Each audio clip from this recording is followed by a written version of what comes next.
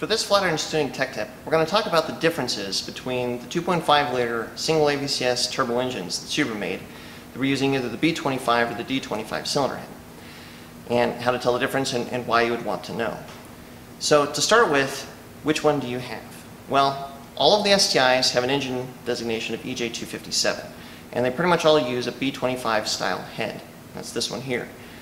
Where it gets confusing is if you have the first 2 years of production of a Forester XT, Outback XT, or Legacy GT.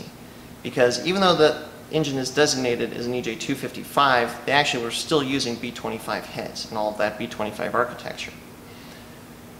If you have a VIN number on the car, you can just use that to very easily look up which one you've got. But the problem is if you're trying to build something or get used heads or so forth, then that's where you have to do a little bit more due diligence to figure out exactly what you have. Fortunately, Subaru made it really easy because all of those heads are very clearly marked in multiple places on the casting. It's on the back, it's on the front, it's on basically the intake side and on the exhaust side. It's very clearly marked B25 or D25. On the STI, I'll also mention that in 2007 only, they used a V as in Victor 25 head. That is the only cylinder head that uses secondary air injection and has the B25 cylinder head dish. When they went to the dual AVCS, that's a W25 head, but that's very obvious to tell because it has the dual AVCS ports on it rather than just the intake. So basically, if you have a D25 2.5 liter turbo engine, secondary air is a really good tip-off if you're just not quite sure or you're not able to see the markings on the cylinder head. That's basically when they changed the 255 to the D25 architecture, is when they added the secondary air injection. So what are some of the differences between the two? The biggest and most significant difference is that the B25 head is using a pent roof shaped combustion chamber, and it's a much deeper combustion chamber. It's about 55 cc's. The D25 head is using a shallower combustion chamber, and it's more of a hemispherical, and it's 51 cc's. I've seen it possibly as low as about 50 cc's. To put that in perspective, the 2 liter cylinder heads on a WRX are only 49 cc's. So that's how shallow this is. It's almost similar to doing a hybrid swap in a WRX.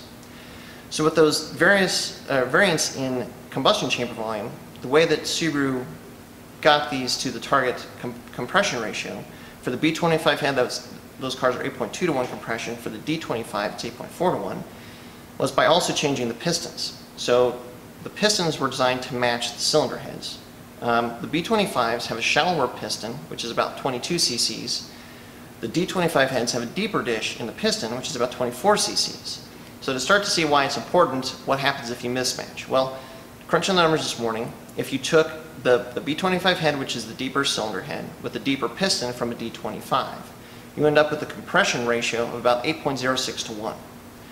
If you went the other way and went with the shallower D25 head with the shallow B25 piston, put those two together, you end up with a compression ratio of about 8.6 to 1. So if you put them in the wrong application, your compression ratio can be off pretty significantly from what the ECU is expecting, and you would absolutely need a tune for it. But even beyond that, where it becomes really important is if you're trying to pick out aftermarket parts such as pistons to go with your cylinder head. What you want to pay really close attention to there is first the dish volume of the piston that you're looking at. That will be very helpful to calculate your compression ratio. But in addition to that, most piston manufacturers will give you the cylinder head volume that they used to calculate the compression ratio.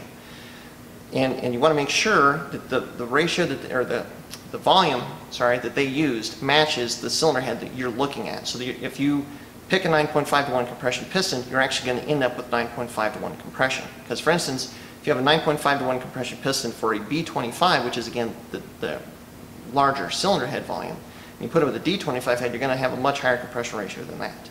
So that's where it becomes really important to make sure that you're using all the right have all the right information, you're using the right pistons with the correct cylinder head. So, sorry, it gets a little bit confusing, but again, hopefully that helps. That's why we made this video. So if you found this video helpful, please drop a like.